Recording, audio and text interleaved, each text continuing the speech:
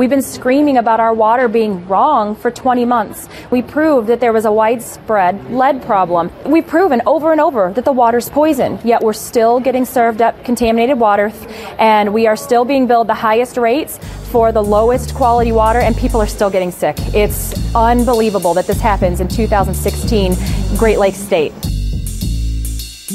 This is PTR, People's Tribune Radio. Let's listen to some people who want to be heard. They want clean water, a safe place to live. The city has always said that there are enough shelter beds for these people, that they don't need to camp out on the streets. I mean, homeless is homeless, okay? We have no other place to go. Homeless is homeless. Enough food. I'm hungry, can't you see I'm hungry? I'm hungry, yes, I'm really hungry. Any job. All I want for Christmas is job. Ooh, all I want for Christmas is job. Today's program is from the July 2016 People's Tribune newspaper, a monthly published in Chicago. An editorial. Government must guarantee our basic needs. Please listen. Our water has been poisoned. Why? Who is wanting to do this to us? Asked a young schoolgirl at a Chicago meeting. Officials knew the drinking water in her school was contaminated with lead, yet did nothing to prevent the children from drinking it. In an investigative report launched in the wake of the crisis in Flint, Michigan, officials in 33 out of 43 cities across 17 states have been cheating when testing the water systems for lead. Where's the government response in defense of the people? Furthermore, corporations have dumped toxic chemicals into water resources, while government agencies look the other way, putting those who must use it to bathe and drink at risk for cancer and other deadly diseases. Recently, 100,000 residents in northern Alabama were warned by their water supplier not to drink or cook with tap water because of dangerous man-made compounds found in the Tennessee River. And in Detroit, Flint, and Baltimore, water shutoffs to the poorest workers continue while delinquent businesses receive a pass. Water is the new gold for corporations such as Nestle, the world's largest bottling company. Nestle pumps water for free from the Great Lakes Basin, while Flint residents are forced to pay for poisoned water.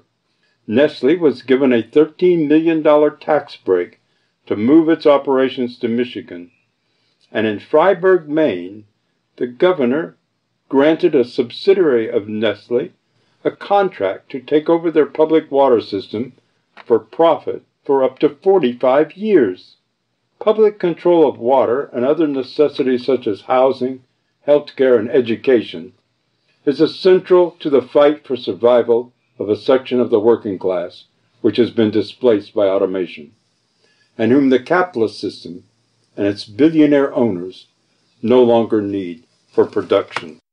However, now, corporate-run government is helping the corporations profit by handing key areas of the economy such as schools, healthcare, and water systems over to them while taxpayers foot the bill. This is a form of nationalization in the ruler's interests. Meanwhile, workers are demanding that the government help them instead of bailing out the corporations. The battle against corporate solution to a dying economic system and the growing dispossession of millions of workers is being waged by new grassroots organizations. They are demanding that government fix the nation's failing infrastructure, get lead out of the pipes, provide safe, affordable water to all, protect water as a public trust, and make Medicare available for all in response to the poisoning of our children. And they are demanding an end to the spreading corporate dictatorship. The question is, why does anyone have the right to privately own our national resources? If the corporations cannot provide our needs, then we must demand that the government will. The demand that the government provides health care, housing, education, water, and guarantees them for the people is nationalization, or government takeover of the corporations in the people's interests. The demands are a bridge to a new society where the abundance produced is distributed to all based on need. After that, what is a society, for if not to provide for the well-being of the people so that they may live peacefully together? Contact the People's Tribune at www.peoplestribune.org or call 800-691-6888. The only solution to our problems is a cooperative society where the needs of all the people are met. Send your stories to the People's Tribune. Its pages are open to you. Find out how people are fighting forward with a vision to create a new society. Subscribe to the People's Tribune and order copies to share with others. Donate at peoplestribune.org. We need your support to continue telling the truth.